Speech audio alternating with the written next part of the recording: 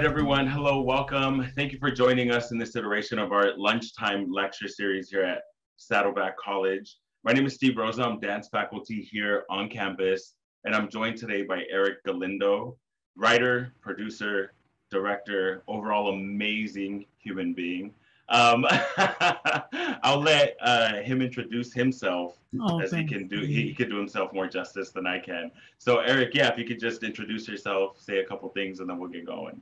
Thank you, Steve. Thank you so much for having me. I write and produce podcasts and television and film. Currently um, actively closing two shows, wrapping up production on two podcasts. One of them is called Out of the Shadows, which is about the 1986 Amnesty Bill, and another one is called Snooze, where we help people who have been putting something off. We help them complete it. And those are current active projects, but I'm also in the process of writing a movie and writing a TV show for CBS. So a lot going on. Thank you for having me. I love Steve. Steve is the best. Yeah, Erick and I go way, way back. So the reason why I wanted to reach out to you and bring you into this series is because I feel like your work, because I've known you for quite a long time now, but just to like personally see how your work has really shifted, right? Like the arc of your work, you as an artist, you as a collaborator, and the different modalities in which you're working, right? So the first podcast, to my knowledge, that you did was Wild, correct? Right, and so for me, Wild, it was something that was so relatable and so needed in the time.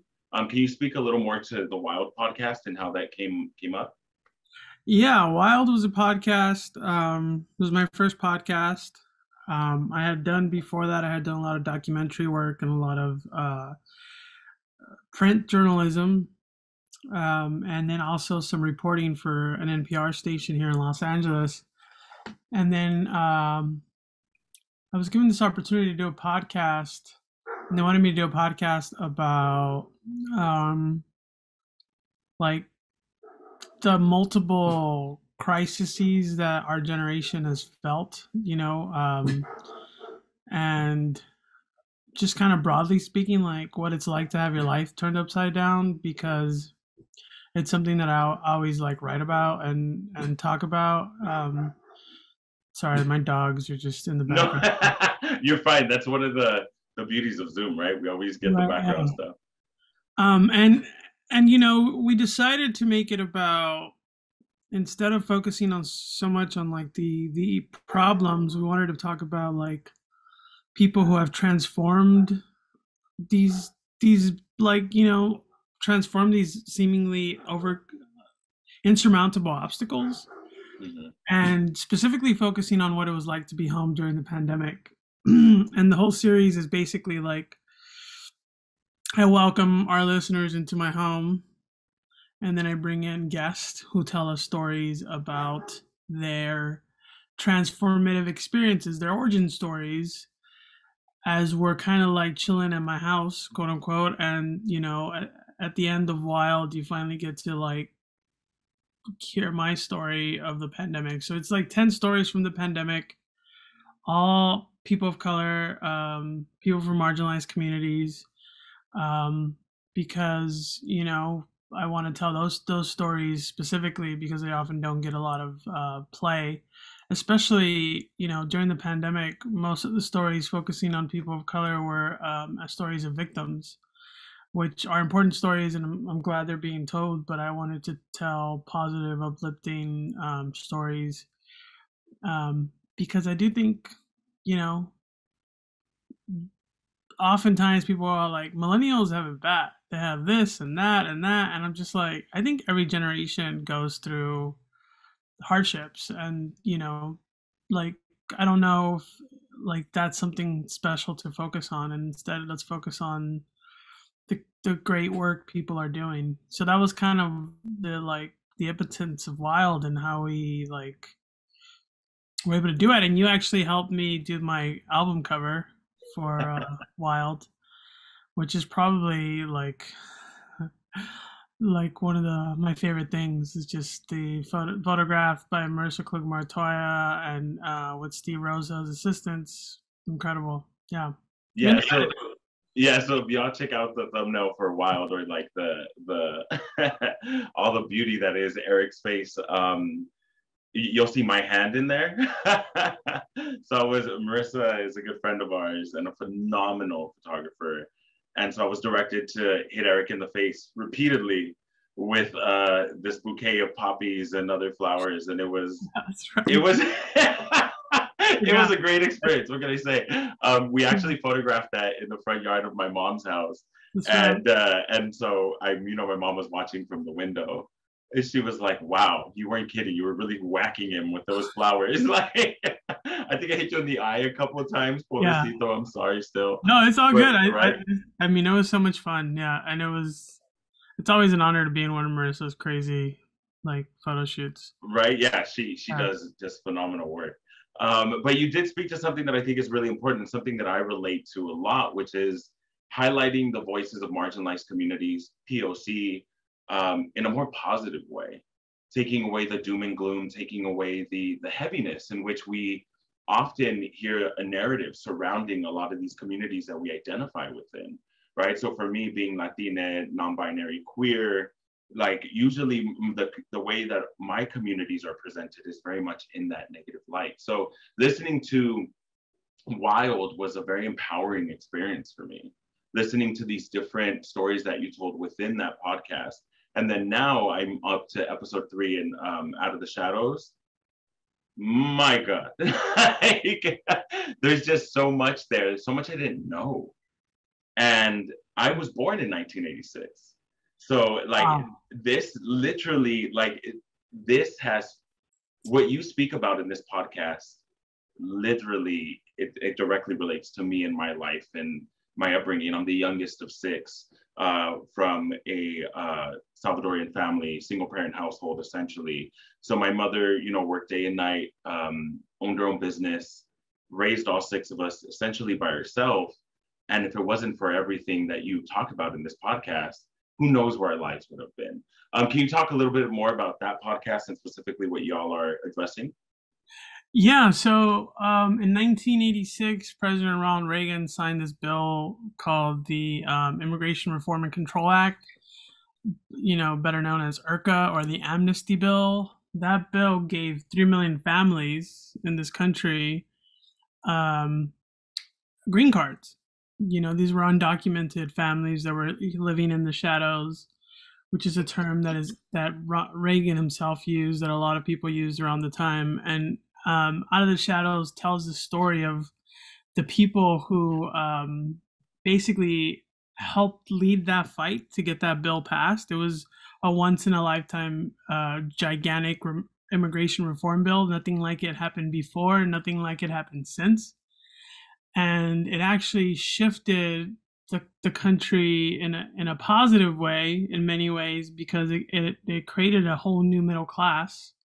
It gave people who were working without protections, under the table for really low wages, actually an opportunity to become entrepreneurs, to own their own homes, to get loans, to pay for things. And the economy that we see now, which is like often supported by these people, by immigrants and their children, was a direct result of that. And the other thing it did was it also created a massive backlash, an anti-immigrant backlash, which is why you see those divisions now. And we're telling the story of this moment, um, like why Ronald Reagan signed this bill, who were the people that fought to get it passed, but a lot of it is also telling the story of like what brought our parents here in the first place.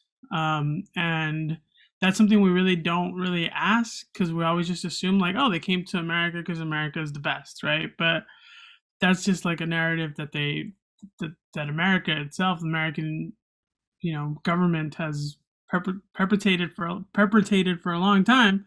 In true reality, it's like they were exploiting our parents from the beginning. And like your family's from El Salvador, like the Reagan administration used El Salvador and Central America as a like battlefield to fight communism, and directly created the conditions for people to have to flee their home country. And then, like all of that is all interwoven and interconnected, and like that's part of the story. But the other part is that it's a love letter to our parents who like did incredible things, and their stories are often not told in that way, and definitely not told by them. It's always like someone else telling the story. In this case, we're interviewing our own parents, we're interviewing other people's parents, and we're interviewing their kids, like about what it was like to grow up in the 80s and what it was like to benefit directly from this amnesty bill. We're talking to psychologists, like everybody, to try to understand the moment. And we're telling the story over 10 episodes, and it's through iHeart. And it's been cool to like really investigate the circumstances of these moments and really like talk to people like the crazy thing is, like, people don't know this, but immigration used to be not, it was like a conversation people would have, but it wasn't like the third rail that it is now. It wasn't like this polarizing thing. It was like people would come and go. There was no ICE. There was no like the raids, the MGTOW raids, the ICE raids. There wasn't even ICE didn't even exist back then, but it was called INS, and they didn't really pick up until like the late 70s, early 80s. But prior to that, the relationship this country had with immigrants was much different, and it's just been interesting to explore and examine the era. Yeah, one of the really beautiful things about that series so far, like I said, I think I'm on episode 3 right now. Is that what's been released up to this point? Is it up to episode 3, maybe?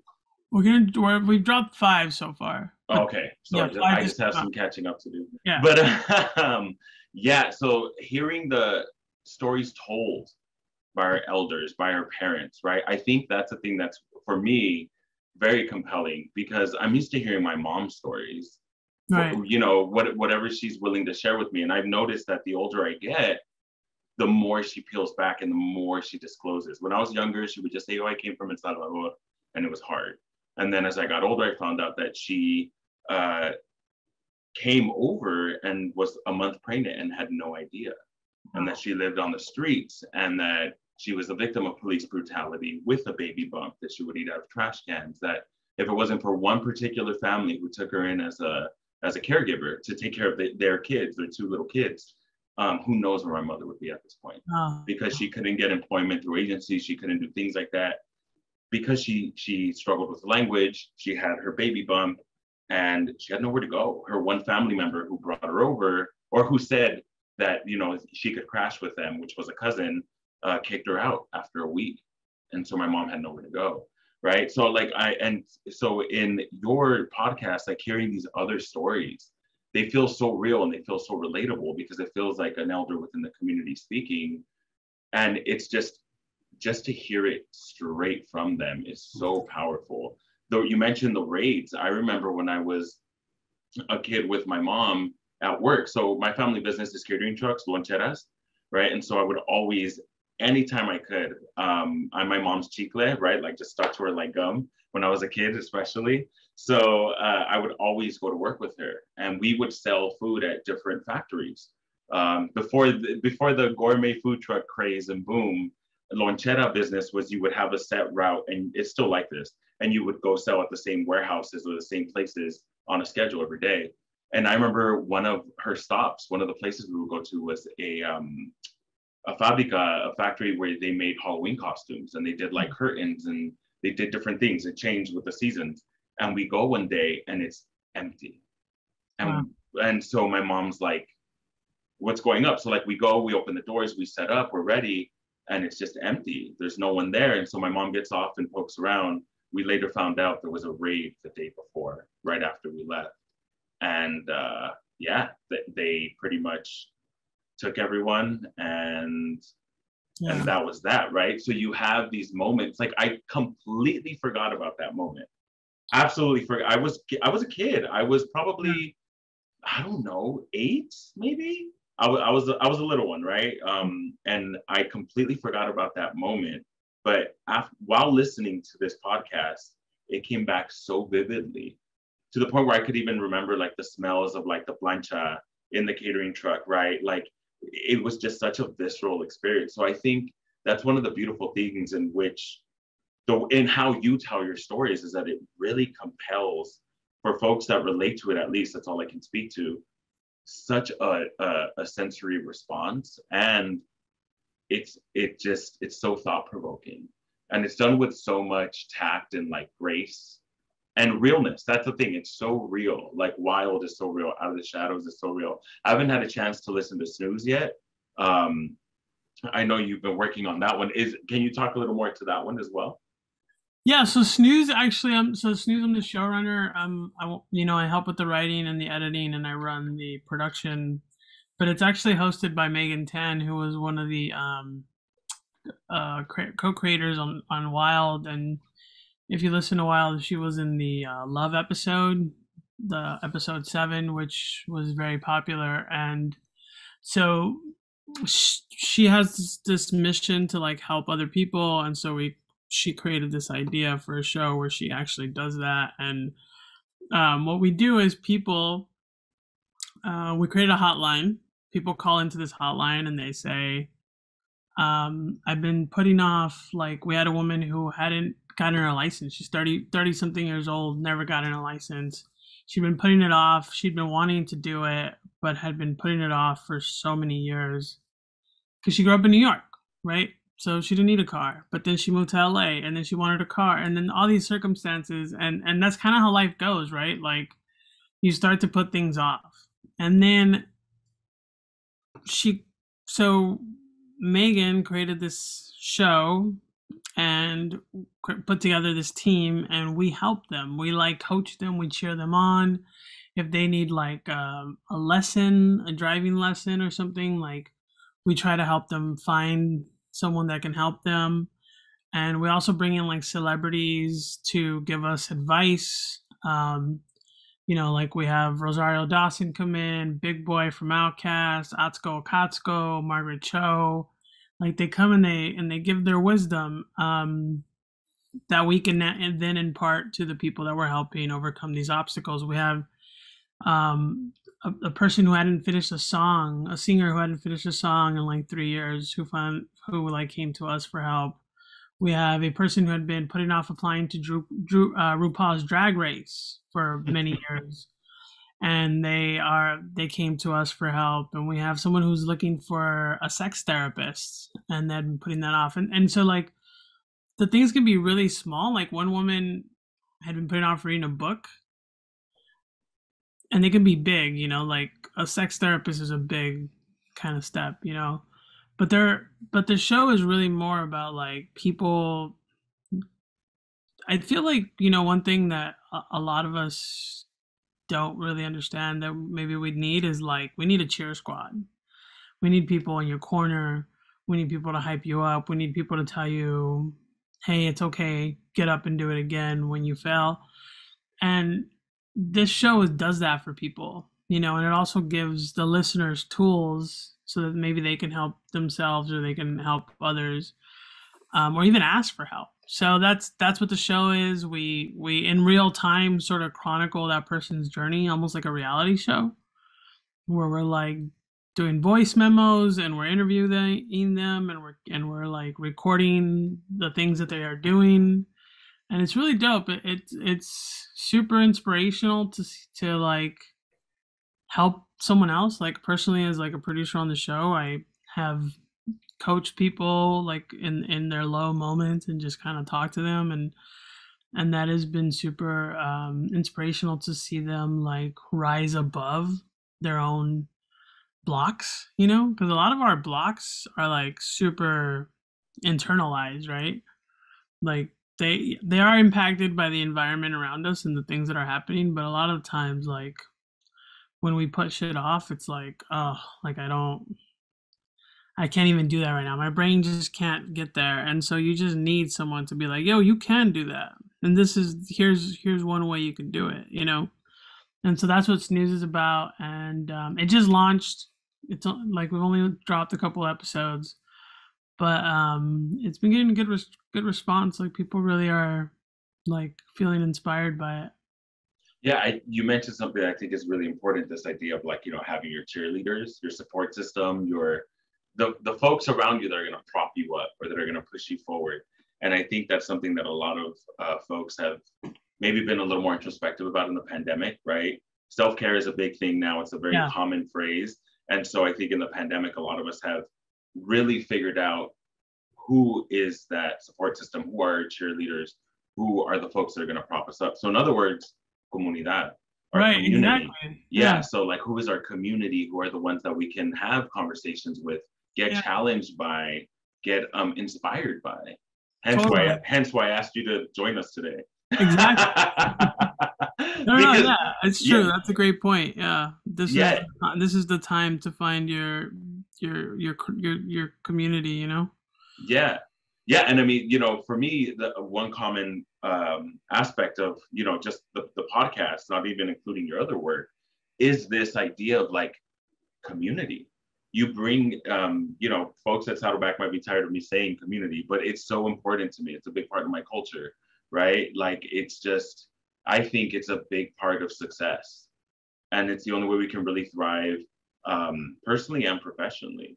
And so I feel in all your podcasts, you are highlighting different aspects of what it is to be a part of a community or building a community in Wild and Out of the Shadows and in Snooze, right? So in such different approaches too, which I think is amazing. I want to transition now and have you talk a little bit about the shows that you've been writing and just, talk about that experience and what the shows are and what the content of your shows are. For sure. I'm glad you brought up community because one of the things that like I do, all my work is mission driven work.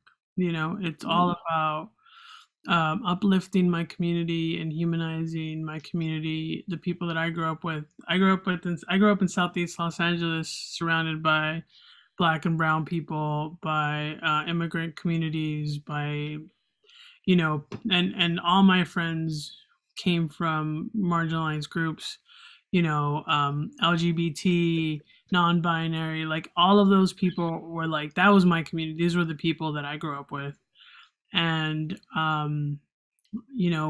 what you see a lot in the hate that exists in the public space for marginalized people, I think comes from a lack of empathy and a lack of the fact that our stories are never told and we are not humanized. And so I spent a lot of my early career like angry and fighting with anger, and like marching and like voting and like all these things that they that are very important things. But I realized at some point that the things that convinced me so often to like change my perspective were stories, you know um and like I grew up thinking I was like wanting to be a thug, and then I read Always Running by Luis Rodriguez and realized like, oh man, we're all stupid. Like this is dumb. We don't value our lives, and that's why we're killing each other, and so when I came to that realization, I was like, I really want to tell a story. Like I want to change this, at least how I perceive the world, as a place where there's not a lot of empathy for people of color, especially and like I said, the communities that I grew up in. And so when I do tell stories, every story comes from that perspective, including my the stuff I do for TV and film, which is like the show that I'm working on over at CBS is called The Mexican Beverly Hills.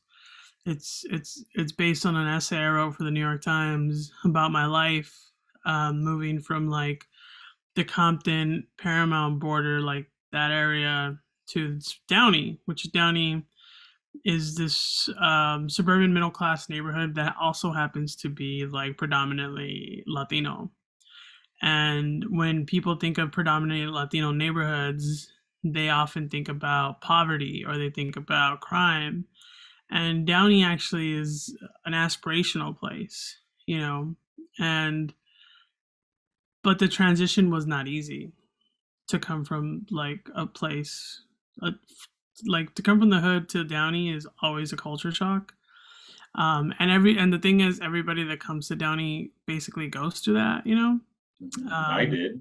yeah, no, Yeah. it's like because it is. It's like, oh, it's supposed to be this like Latino Shangri-La, but then you get here and you're like, oh, I feel even more out of place among my people because the truth is like Latinos are not a monolith, and Latinos and a lot of this is class, right, that we're talking about. So you know, that's basically the show that I'm writing is about, you know, that culture clash and what does it mean to inherit generational wealth, and what does it mean to like build yourself, like your mom's story, right, like that she came from nothing and now is an entrepreneur who built a home for her family in one of the like most expensive cities in LA.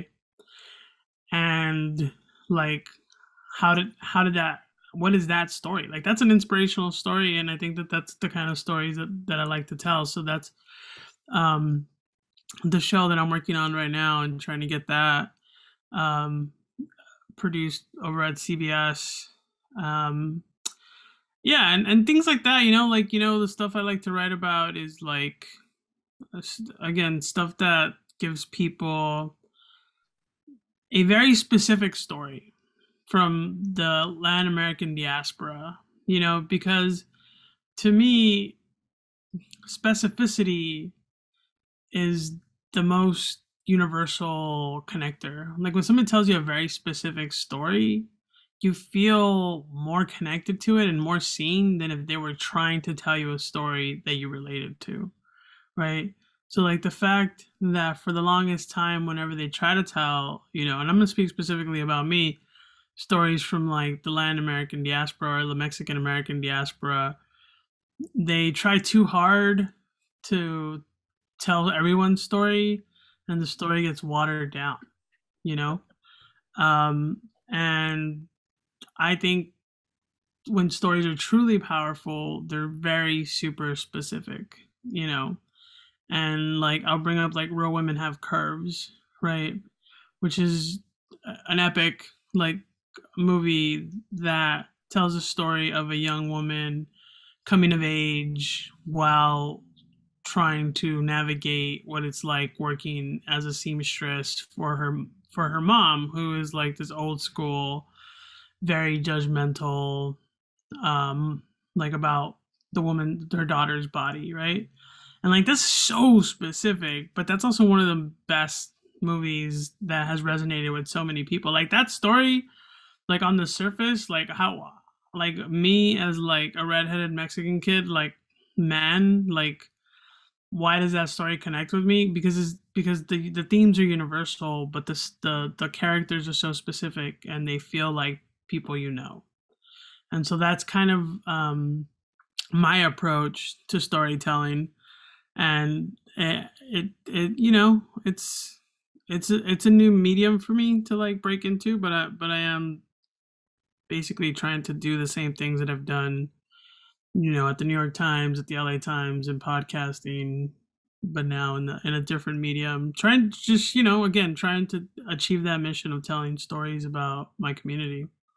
Yeah, I mean that's beautiful. It's interesting you bring up that film. I was actually thinking about it not so long ago because it's one of the first times when like me watching. When did that come out? That's like a Yeah, I don't, like we were kids. I feel. like But high school, maybe. I don't know. Yeah. yeah, I think we were in high school at the time. But yeah, I was. It was one of. I've always been a thicker person, and so Mm-hmm. seeing that film, I was like, I can be thick and beautiful. And you Right. know, Yeah. I've done a lot of work now. I mean, so in my field in dance, you know, there's a lot of talks around body and like the old school way of like a dancing body and how a body should exist within certain dance spaces. And so a lot of us as educators are breaking that and changing that and recognizing that all bodies are dancing bodies. You know, all abilities can move, they can engage in like this kinetic exchange. And for myself personally, you know, being a bigger person, it took a lot of work to work through, you know, acknowledging and recognizing that my body is valuable and worth it and stunning, and then reflecting back on like that film and other moments in like my upbringing where, you know, it's been like, no, people have been so judgmental of my physical form, but also where I've seen very few moments like in that film of like the thicker body being held in a positive light. Now things have shifted because of content creators on social media, and also like folks like you who are highlighting voices of folks that are different in a positive way, right? So that like theme again, which I think is so valuable. You mentioned you were working on a film, right? Can you talk to that at all? Yeah, it's a project. It's a Christmas movie. It's about a, like, again, thematically, to me, it's a movie about how sometimes we think the best way to survive is to be very independent. And you know, this film sort of tackles that question, like, is that true? You know, is that really the thing? Like, is independence the, you know, like, because it's such an American thing, right? Like, pull myself up from my bootstraps, I did it all by myself, whatever, you know. But like, truly, I think that most of us have a community, you know, we have a family, we have like, whether it's like a chosen family or like a, you know, biological one. Like, that term can mean anything, but I mean, like, so the film is a holiday. It's about a family who gets together on Christmas, and they sort of have to learn this lesson, you know. And it's really about a mother and a daughter who are going through this issue. And I'm writing the film with my partner on Out of the Shadows, Patty Rodriguez, who is my co-creator and my business partner.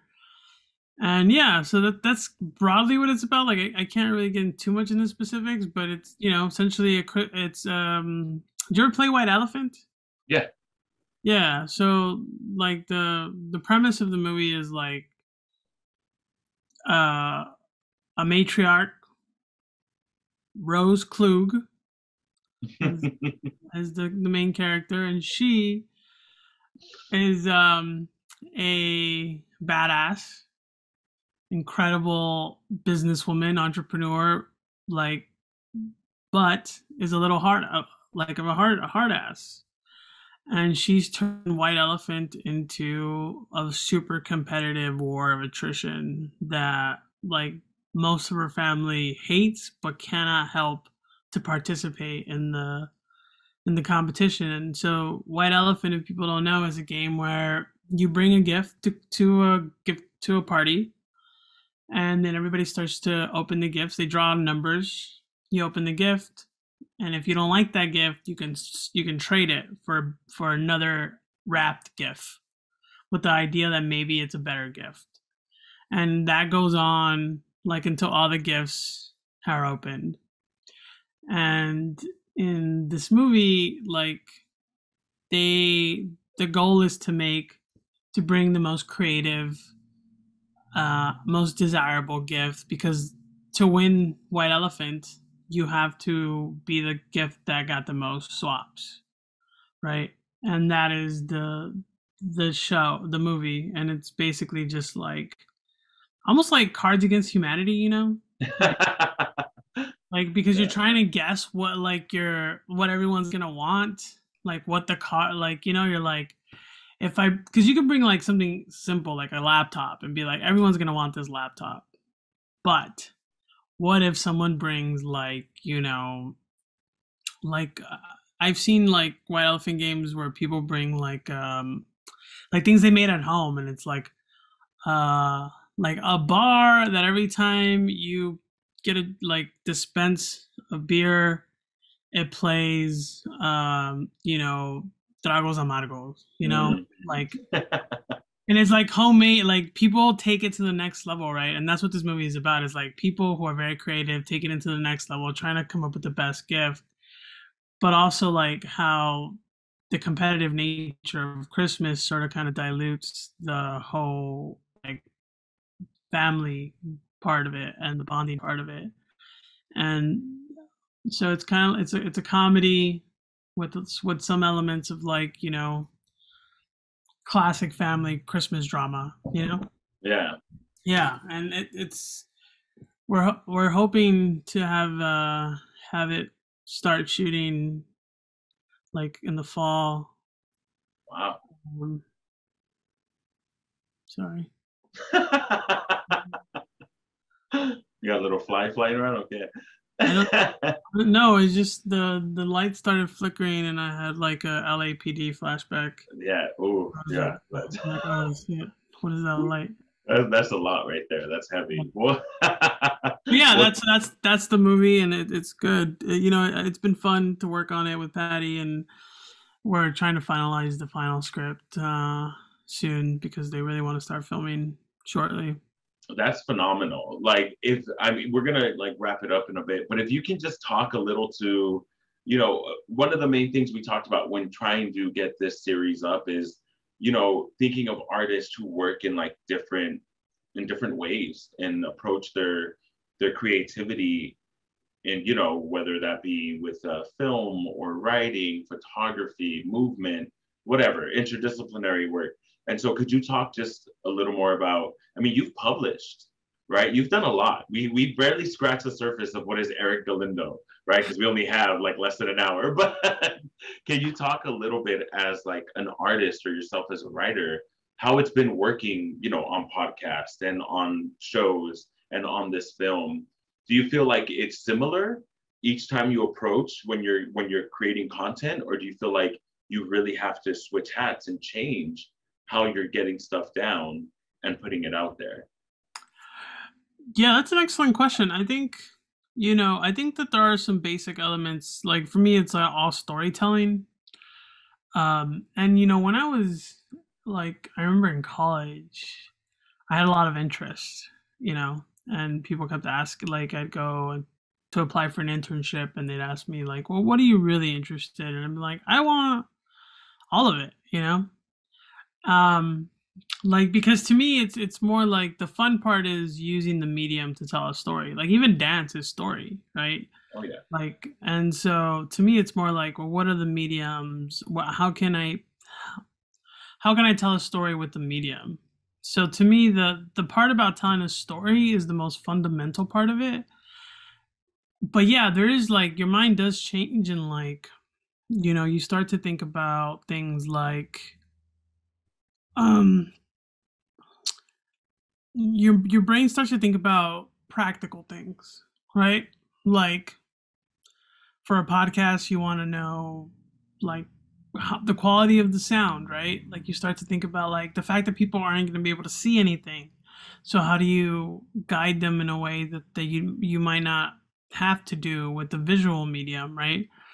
Um, and then also with like visuals, you start to think about like, oh, okay, well, I can't just be talking, right? Like I have to I have to build, I have to world build, right?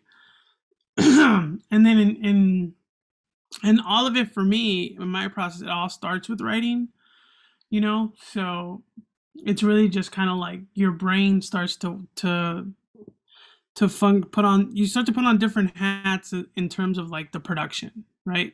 Like if I was just gonna write a book or an essay, then that part of my brain doesn't really come on. I'm not like, well, we're gonna have to go record this interview, we're gonna have to go collect tape, which we do for audio, or we're gonna have to like film this thing, which involves building sets, which like you start to think like, well, I have this really funny idea for a scene that takes place in this really elaborate set that they're only going to use one time. Is that realistic? Yeah. So those are little things your brain starts to turn on and off. But in terms of like the basic structure of story, like for me, it really helps me to have like fundamental rules for myself. So like, what are the stories that I'm telling and how and it sounds overly simple, but like it has to have a beginning, middle, and end for me. Uh, um, and those beginning, middle, and end parts have to hit. Like, we call them beats, right? The beats have to hit so that you feel them, Yeah. and that helps because it grounds me no matter what the medium is, and also no matter how experimental I can get with the medium. I'm always like, but I have to hit these 3 beats, which is, the opening scene, the midpoint, and then the final scene, right? And these 3 things all exist in most of my work, and that has helped keep me from like completely losing my mind, because what starts to happen is you realize is there are infinite options when it comes to telling a story, or probably anything, right? But like, there are so many options. It's like for me going to the store and there's like 40 different types of toothpaste, right? That can become overwhelming for me. But if I know, like, you know, the two don't, no matter what, I'm only going to use Colgate, for example, is now like a guerrilla marketing ad for Colgate, but then I can just play within that. I'm like, I might use the like extra straight whitening. I might use the like, the sensitive one, but that helps narrow shit down for me. And so that is for the same thing for story. Like for me, going through like specifically like adhering to a kind of like Rasquache version of Joseph Campbell's hero's journey. Um, like that helps me be like, oh, okay, these are the beats that are missing. And also when things aren't working and I'm like, oh, this isn't feeling right, I can go back to this very simple structure of like, where are the beats? And that applies to everything that I do, including writing essays or books or podcast scripts or TV scripts or movie scripts. And that helps when you're moving back and forth between mediums. Yeah, I think that's something that as artists we may have, our own personal experiences with, right? Getting inundated with inspiration and information and easily being like spread thin and being scattered everywhere. When you were talking, I think of that scene in The Simpsons with Mr. Burns when he's like, ketchup, catsup, ketchup, ketchup. And he's like, I'm in way over my head, right? So, but I've definitely, as a choreographer, as a dancer, as a collaborating artist with folks, I've definitely had those moments where I'm like, reel it in, like go back, just focus on this one thing. Where I recently did a music video and I was a projection artist and did video design for it. And we did this really cool thing of doing like a live stream or real-time projection of the vocalist. So I captured her face and her body, and then we projected that back on herself. Wow. So there was, because of technology, there was like this delay. And I had all these ideas of like all these things that I can do and referring to artists. And I was like, just bring it back to what you're working on in the moment, right? So right. I think that's a very profound thing. And it's a very interesting to hear how you use that in your process when approaching all these different ways of like creating content and writing. The last thing I want to ask is if you have any kind of advice for anyone listening or anyone watching, if they're interested in getting into, starting a podcast or writing in general, like, whether it's something for school or creative writing on their own, or if they're interested in screenwriting or submitting work, if there's any nuggets of advice you can offer folks who are listening in, I think if you have anything for that. Yeah, for sure. One of the things I like to tell like people who are trying to get into the business is like, or in the creative world in general, which is like, I wish I could go back in time and really just tell myself to enjoy the process, like to learn to love the process of making a story or creating a world building, like, because if you're only focusing on results, you're going to be disappointed 90% of the time, right? Like I like to say Kobe Bryant shot more shots than anyone in the NBA history. He also missed more shots than anyone in NBA history, right? But he became a Hall of Famer, right? Because it wasn't really about the results. He kept shooting the shots because what he loved was shooting the basketball, you know, and that translated to a like very successful career. And for me, like I, this is the creative world is hard and it's filled with rejection. And even when you don't get rejected and you put all your life into like something, that something becomes a moment, and moments are fleeting. So for me, it's like focusing on all the things that I love to do, which is I love to like figure out a story. I like to write. I like to collaborate with people and like talk about the creative process of a story. And like these moments that are, I've like,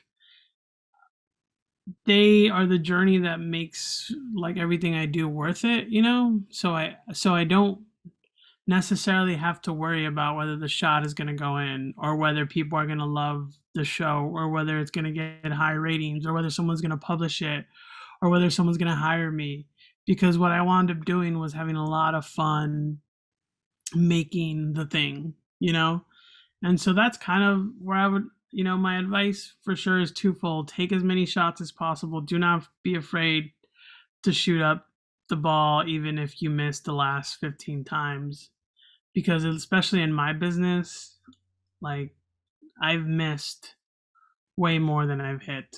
If you see like 5 of my projects, there's 100 that just died on like arrival, right? And thankfully, because I've learned to enjoy making those projects, they don't feel like a waste. And because I've learned to enjoy making the projects that do make it into the world, I am not swayed by whether they do well or whether they even like, the fact that they exist is incredible, but to me it's more like I had so much fun making them. I remember listening to this interview with Paul Thomas Anderson where he was just lamenting how he spent like an entire 5 years working on a project, and at the end of the day all he's left with is like this reel of film. And if you focus on just results, then you're only going to be left with like a reel of film. But if you focus on like, for 5 years, I got to like have fun and make this world. And oh my God, I got to work with Daniel Day-Lewis. And like, that part is something you can like really hold on to. That's not like, that doesn't feel like this ephemeral like object, or a moment. Yeah, I love that you mentioned that, because that's exactly how I work as well. Interesting. We've never had this conversation before. Right. But you think of movement, you think of dance, you think of choreography. It's very much that. It is beyond fleeting. Like we have a concert, like if we speak academically, we rehearse 6 to, I don't know, 10 weeks maybe. And then we're on stage, we have tech rehearsal, the concert's done after 3 days. Y ya estuvo, ahí se quedó, it's done.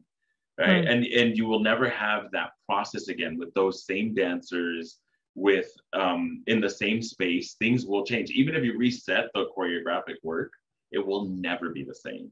And that's something I really like focused in on when I was at UCLA in undergrad, creating like these photographic works that were based on like movement and body. I don't do work, none of my work, it's all like one-offs. You can't really reproduce them. It's a lot of abstract work, but it's more about the process versus like the end result. So I feel you there. That resonates profoundly with me. Yeah, thank you for sharing that. Yeah, dancing is beautiful, and you're right. It's like one of those things you have to experience. Yeah. Yeah. Like I remember I was with Marisa and we were in DF, Ciudad de Mexico, and we saw Malia Hernandez. Woo! Seeing that in person, seeing that live, hearing the drums, right? Seeing that work, we were just vibrating, and we were so that it was just such a beautiful exchange to like experience dance in that way. And I will, even if I watch her work again in person or live, I will never have that first experience ever again. So Right. it's much about that experience and that process, right? So Yeah, for sure. yeah. Yeah, is there anything else you want to say before we like wrap up or close up? I want to give you that option. No, I'm good. Thank you. Thank you. Yeah. Yeah, no, I want to thank Erick again for joining us and sharing so much about his practice, his life, and also for giving marginalized folks and folks of color space and shining a positive light in our communities. I thank you from the bottom of my heart. I'm super grateful. I'm super inspired by you. Thank you so much for joining us today. Thank you everyone listening in and watching for joining us for our lunchtime lecture series here at Saddleback. I hope you have a wonderful day. If you have any questions or comments, you can feel free to reach out to me. Once again, my name is Steve Rosa. My email is srosa@saddleback.edu. You can find me on campus, come to the dance department, or just track me down any other way. Thank you again, Erick. I appreciate it. Thank you so much for being here. Thank you.